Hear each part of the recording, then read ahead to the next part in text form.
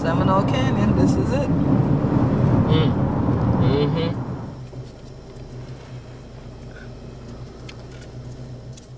Now, once again, did I tell y'all about Texas-sized things? Satilo, can you imagine seeing your aloe vera plant on your porch grow to be this size? Yes, this is life size, everybody. And see, look at my arm, look at my hand here. But we are now at the Seminole Canyon. So if you want to see something truly Texas-sized, if you want to really see what looks like God just reached down and touched the earth and picked up a piece of it, just look at this breathtaking view.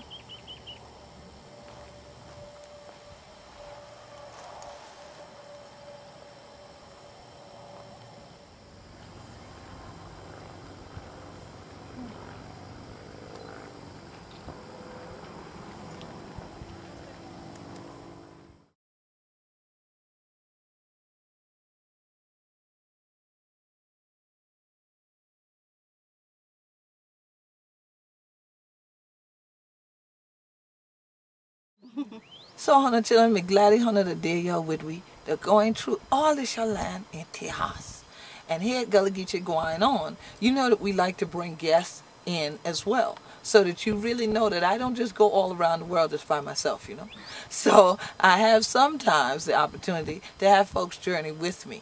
And on this journey, we have two sisters here with me that have been contributing to the meaning of a lot of what you're getting the chance to see today. So I wanted to make sure that you got to see them the way I get to see them. So I want to welcome Sister Elisa Rizo, and also our Minister of Information for the Gullah Geechee Nation, Elder Carlie Towne, to Gullah Geechee going on. How are the children do today? Vamos a do fine. ¿Qué pasa? Muy bien, gracias. Sí. So, it's very interesting to have both of you here, because for me, you represent like two pieces to the same coin, you know, one side and the other side, especially when we're talking about the Gullah Geechee story here in Texas, because we are really just a couple miles away and we could walk into Mexico right now. Yes. And so the thing is, here are our people who did just that, that came out here, lived in Texas, and then migrated through all of this open land, all of this mountainous area, and went into Mexico. Can you tell us the area that the people that we now call Muskogos are in? Yeah, the Muskogos that on the side of the Texan border are called the Black Seminoles live in the county of Musquis, Coahuila, in a little place called Nacimiento, which is a little village. And then I've seen on maps Nacimiento de los Negros, you know, so as if to let you know that is the town of the blacks, right? And so there's also another Nacimiento, right? Correct. So what does Nacimiento actually mean in Spanish? Well, Nacimiento is called, it means birthplace. Birthplace. But the name of this Nacimiento, it's related to the birthplace of a river. Or it's actually a little creek. That passes through that little village. It's now, you know, almost dried out. Yeah, so they're suffering a drought right now, and you know, their economy is based on agriculture. However, right now they're having a hard time with that. For about 10 years now, they have been having a drought. Yeah, and on the other side of Nacimiento, in front of Nacimiento de los Negros, that was initially called, there is another village called Nacimiento de los Indios, where the Kickapoos reside.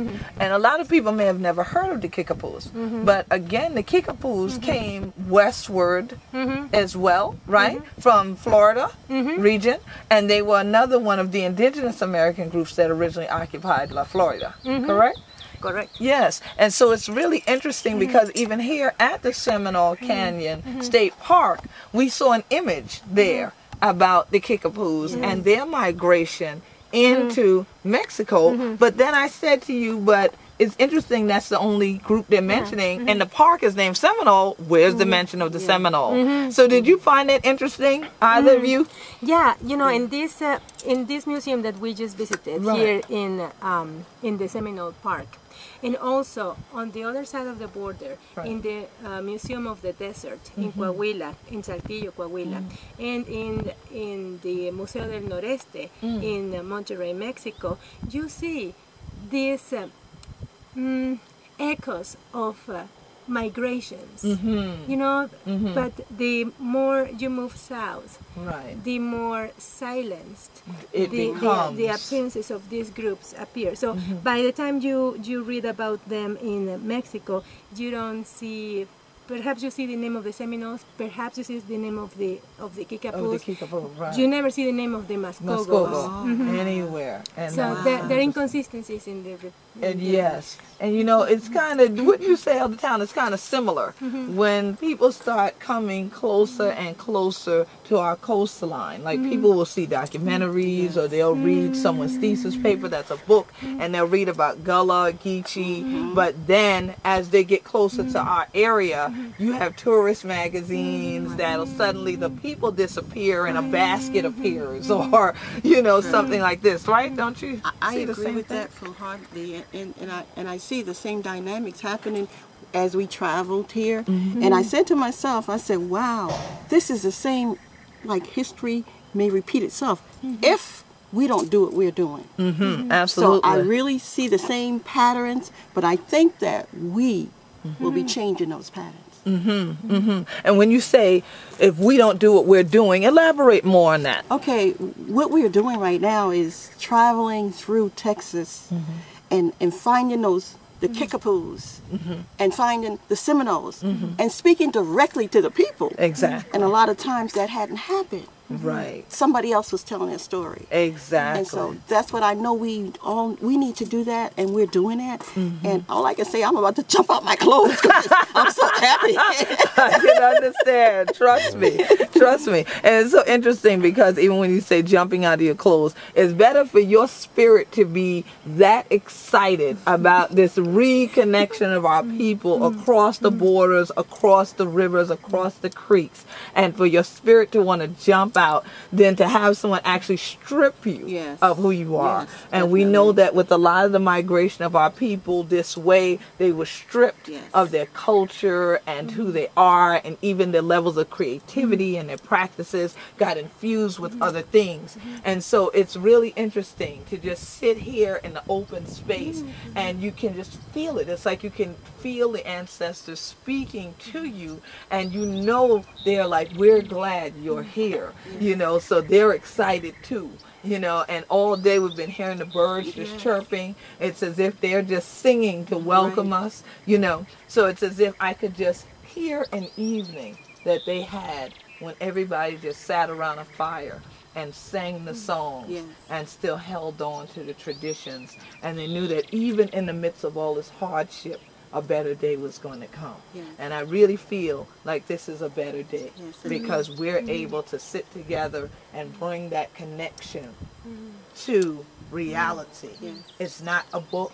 It's not a documentary. It's not a picture just on the wall of an interpretive center. We're here. And as we always say, we the Benya and we ain't going nowhere. And so this your children, the what going on down here in Tejas, or should I say up here in Tejas, upon this Seminole Canyon. And with a canyon, you know, you have those high places and you have those low places. But you know what? It can all be simple to go through, go to, when God brings you up and down, because he never leaves you down. He always brings you back up. And honey children, that'll what going on.